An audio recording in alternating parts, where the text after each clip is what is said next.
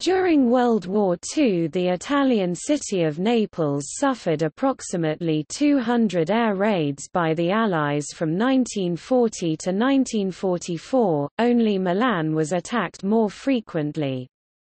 Almost all of the attacks—a total of 181, were launched in the first 9 months of 1943 before the 4 Days of Naples and the Allied occupation of the city at the beginning of October.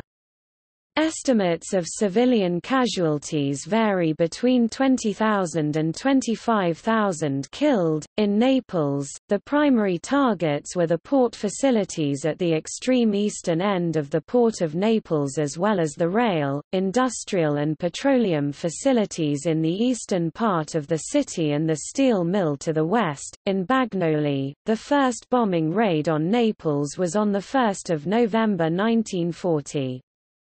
A force of Bristol Blenheim light bombers of the Royal Air Force based on the island of Malta attacked in the hours before dawn, mainly targeting industries in the eastern part of the city because of the presence of fuel reserves and refineries, and the area near the main railway station.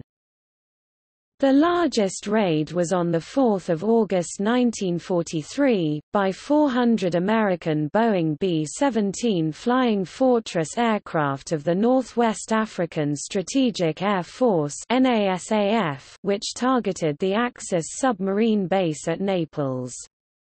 The Church of Santa Chiara was destroyed in this raid but was later rebuilt. The Santa Maria di Loreto Hospital was also destroyed in the bombing of Naples.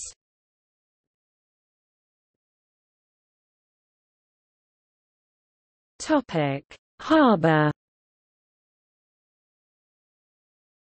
Many ships in the harbour were sunk, yet the harbour was made functional in just 1 week after the city's occupation by Allied ground forces.